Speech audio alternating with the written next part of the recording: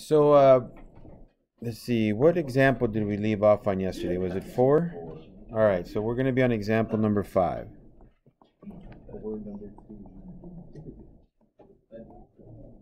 All right, so we are going to evaluate the integral of x times, let's see what this is, x times radical 2x plus 1 dx. Now, yesterday we left off on the integral of radical 2x plus 1. That's all it was, right? And today we're kind of adding in this x radical 2x plus 1. I want you guys to notice how there are two terms that I could choose, right? Either the x or the 2x plus 1 as my u substitution. But you'll notice that one of them is not a higher power than the other. They both actually happen to have the same matching powers. They're both first powers. Okay, so whenever that happens, this little trick has to be done in order to give yourself a chance of getting this thing done. So whenever you have to choose for something to do, let me rewrite this here in terms of, or actually let me keep my ink here in blue. I'm going to rewrite this in terms of powers because we prefer to do that in that form. Remember that one of the hints I could give you is, I told you yesterday to pick the u substitution for the thing that has the higher power, right? In our case, they match. Or you let the u substitution be the angle for a trig function, right? If it's anything more than just like an x, which in our case, we don't have that here. Here's another hint for you guys. You tend to use anything that's either in a denominator or in a radical as your u substitution. Okay, anything inside of a radical or a part of a denominator. It's not that it always works, but they tend to work.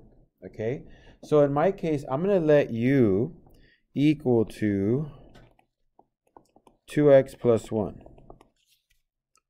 Okay, now if I let u equal to 2x plus 1, then du is just 2 dx, right?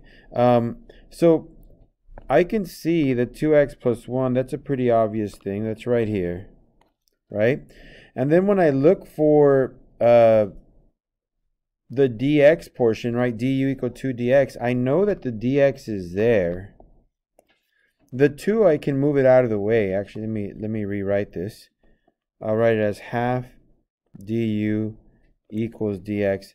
So you see that right there, right? So I have matching pieces, but there's something that hasn't been matched yet, right? That x, that's by itself. That has no u variable attached to it, okay? So what I have to do, and this is that little trick that I tell you guys, is I notice, okay, well, I did my u substitution, and I did my derivative, and everything seems to be matching okay, but I have this extra variable there. What I'm going to do is I'm going to get this equation, okay, and I'm going to solve it for x. Okay, so u equals to 2x plus 1. So let me just write this down here, 2x plus 1. I'm going to make it u minus 1 equals 2x.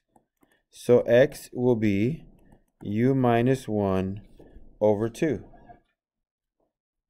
So now I have something for that. Does that make sense? So notice how my x variable is now written in terms of u. Okay, my dx has been solved for. It's half du. My 2x plus 1 will be my variable u. Okay, so let's go and start substituting everything in. Okay, so we're going to let this equal to the integral of, let's see, x is u minus 1 over 2. Now, 2x plus 1 to the half power will just be a u to the half. And my dx portion, that's a half du. Now, I know this doesn't look as easy as the other ones that we were doing before. Okay, the other ones would break down into like a u squared or something, and we'd be doing this pretty easily. But In this case, I mean, we just have a little bit more we have to deal with. Okay. Now, first thing I'm going to do is I'm going to take that half in front of the du and I'm going to move it out. Okay, so there's your half. And we have our u minus 1 over 2 times u to the half du. And what I'm also going to do is I'm going to take the half out of this portion. I'll kind of highlight it here for us. But right there, okay, that half in there, I'm going to move it out. So it's going to become a 1/4 integral of u minus 1 u to the half du. And now I'm going to distribute that u to the half into the u minus 1 because that's a product rule right now. If this was a derivative, I need to make it into just a bunch of terms, right? Those terms is what's going to help me to integrate. So let's distribute that u to the half times u minus 1 in here. So I get 1/4 integral of u to the 3/2 minus u to the half du.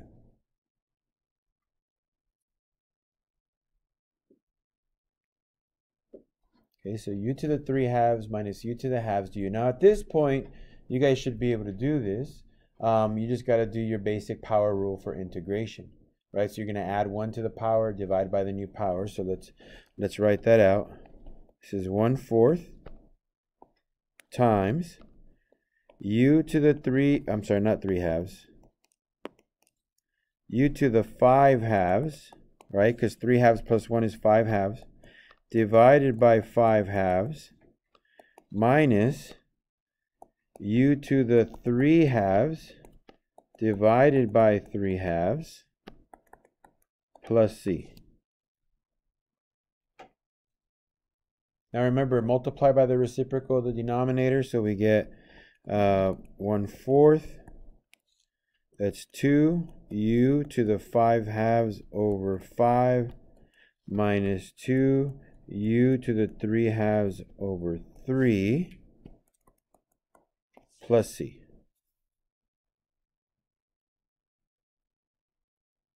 Now I'm going to go ahead and distribute that 1/4. You'll notice they both have a 2 on top of the denominator, so it's going to reduce that 1/4 to a half. So I end up with u to the 5/2 over 10 minus u to the 3/2 over 6 plus c.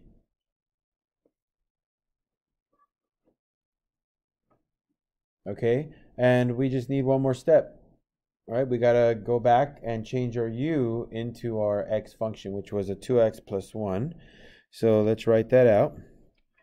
So it'd be 2x plus 1 to the 5/2 over 10 minus 2x plus 1 to the 3/2 over 6 plus c. And this is going to be our solution for that problem.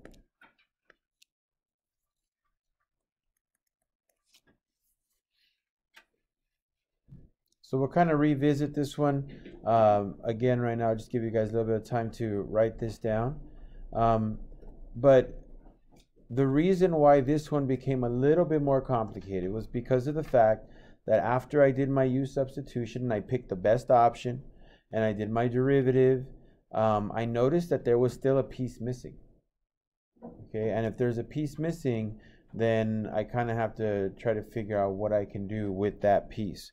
So given that situation, when I have to try to figure out what to fill in, I got to look at my original u substitution and maybe use that as a way to solve for my x values or anything else that I may have to. I can use anything that I use in my let statement to help me do the work. Okay, so again, you can kind of see, I mean, this was a lot of work for this problem, but you could see how we got everything to match up, just that it took us a little bit more time right here. okay, because we had to figure out, like, how am I going to substitute for x? Like, there's no way for me to substitute for x according to my u substitution and derivative. Well, then I can do it myself by solving for x based on the u substitution. And this can be done at any time, okay? Not just in this situation, in any situation. If you ever need something like that, so be it. Let's say it was an x squared instead. Okay, so if you pretend that this was an x squared, then that's still fine. You solve for x, and then you just square your result. Does that make sense? So if it was an x squared, you still solve for x and square. You can manipulate it however you want. Okay, so there's that problem. And I think I told you I had 3 more examples. I was wrong. It was only 2. The reason why I thought it was 3 is because this example is very long. So I looked at the work, and I'm like, oh, that must be 2. But no, it's just 1. So a long example. Any questions on this one? Where did u to the power of 5 halves? Oh, the u to the power of 5 halves comes from this piece. Because when you integrate u to the 3 halves, you have to add 1, right? Oh. And that's when we get our u to the 5 halves. And our 5 halves down here. Same happens with the 1 half, right? 1 plus 1 half is 3 halves. Or 1.5 if you want to call it that. Any other questions? Notice when we integrate, we only use one basic trick, right? Power rule. That's all we do. We add 1, divide by the new power. And now we're learning, like, okay, we still use that power rule like we've been doing, but the only difference is that now we may have to substitute for something first. So here we go. Let me give you one more example here.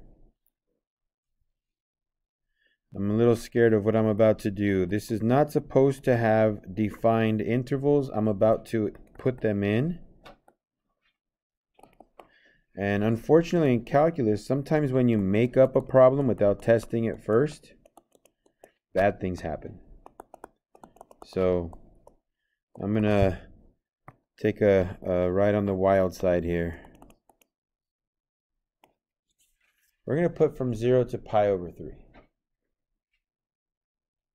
Actually, no, would that be a good idea?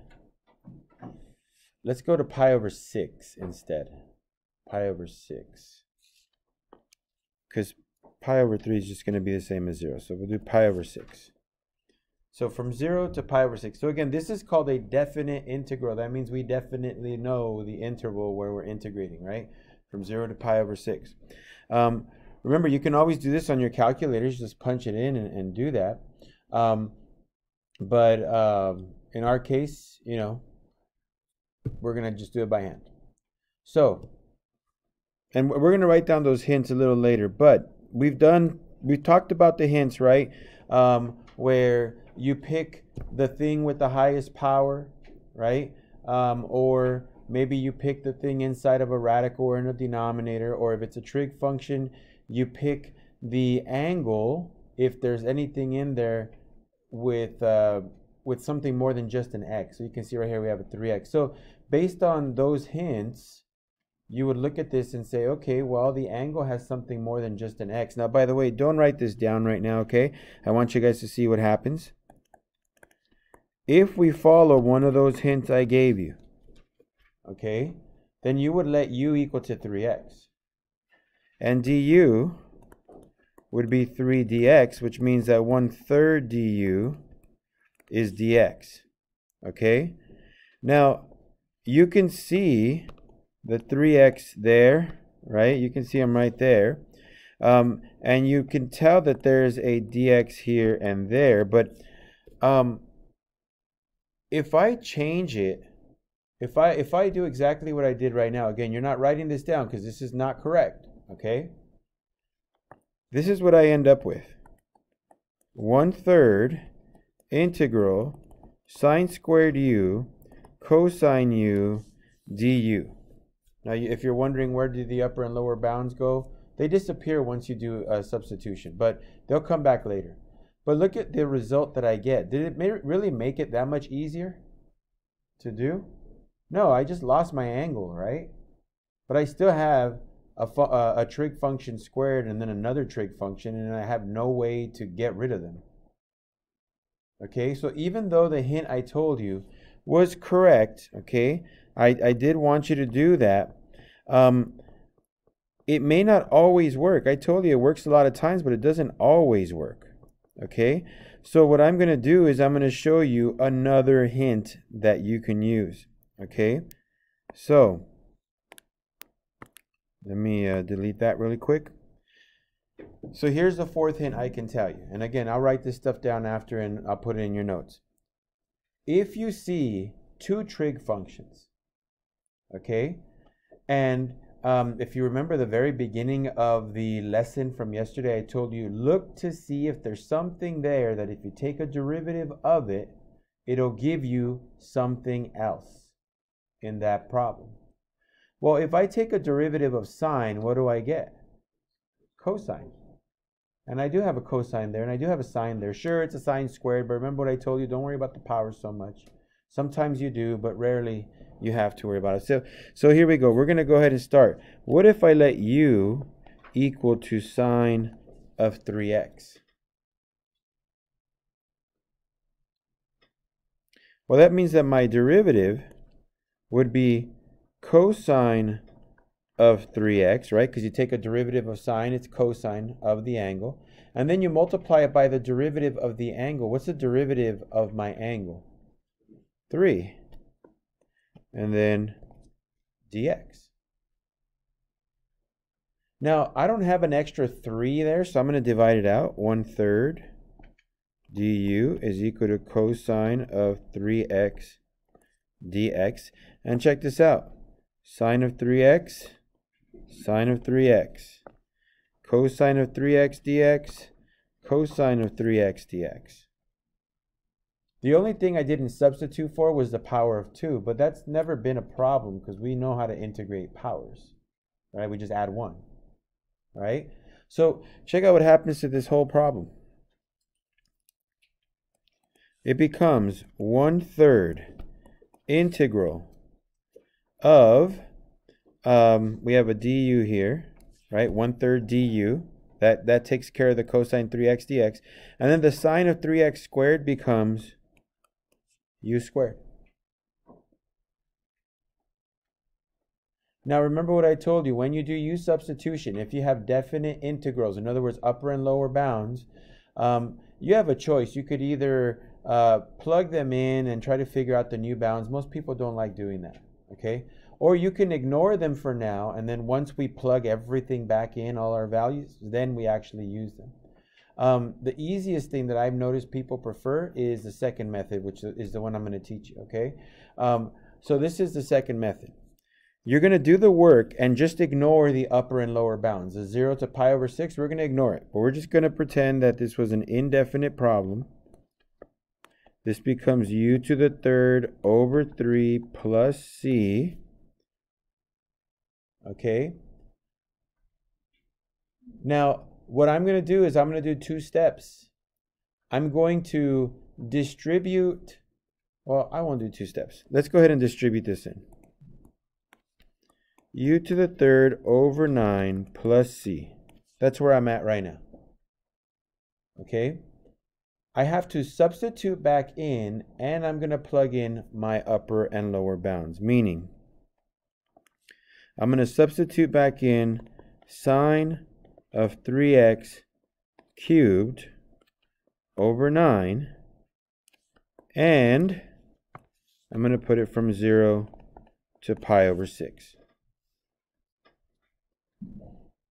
Now again, I don't know what the answer is to this, because in this example that I did for you guys, I didn't have limits, but I just figured, hey, let's do one with limits so we can see it again. Okay, so I may need some of you guys with this if the numbers come out really weird. I'm hoping they didn't. So, fundamental theorem of calculus says, if you do your integral and you have upper and lower bounds, first you plug in your upper bound. So sine cubed of 3 times pi over 6 over 9. And then you subtract plugging in your lower bound. So sine cubed of 3 times 0 over 9. And this should be our answer once we simplify it. Well, let's see. 3 times pi over 6, that's a pi over 2. So sine cubed of pi over 2 over 9 minus sine cubed of 0 over 9. All right, what's sine of pi over 2? It's 1, right? And 1 to the third, I'll write it down here, 1 to the third over 9. And then what's sine of 0? So it's 0 to the third over 9. So my answer should be 1/9.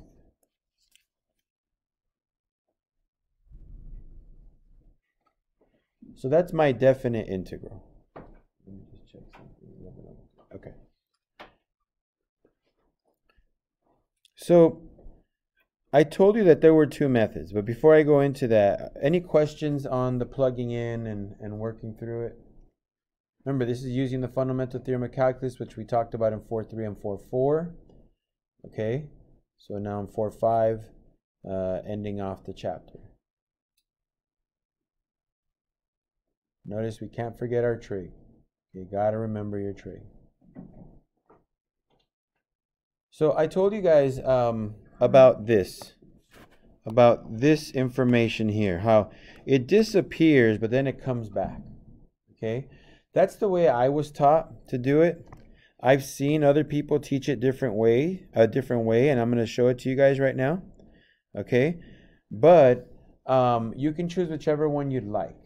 Okay, it's completely up to you. Let me show you what it looks like.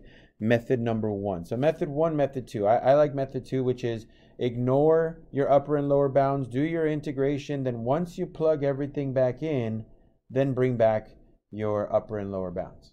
The reason why I like this method is because I don't have to worry about manipulating my upper and lower bounds. It's going to be 0 and pi over 6 no matter what. Okay? The other method looks like this. So let me show you. So I'll do it in purple here. If I wanted to manipulate my pi over 6 and my 0, what I would do is I would get this equation. So u equal to sine of 3x. And I'm going to plug in my upper and lower bounds. So check it out. Here's my upper bound. U equals to sine of 3 times pi over 6. So u is equal to sine of pi over 2. So that means u is equal to 1. Okay, and then I would do it for the 0. U is equal to sine of 3 times 0. So u is equal to sine of 0. So u is 0. And what you would do at this point right here, it would look like this. 1/3 integral from 0 to 1 of u squared du. Notice how instead of 0 to pi over 6, I put 0 to 1. Now let me just do the work so you can see it. And then I'll tell you why I don't like it. Because after I'm done, you're going to say, Mr. V, that actually looks easier. Right? But I'll tell you why I don't like it. But I want to show it to you guys so you can see if you like it. 1/3, this is u to the third over 3 from 0 to 1. Notice I didn't put plus c because I actually have my upper and lower bounds. Now I plug in my 1 and my 0. So that's 1/3 minus 0 over 3. So my answer is 1/9. Let me zoom out. So why do I say that I prefer the second one, which looks like I did a whole bunch of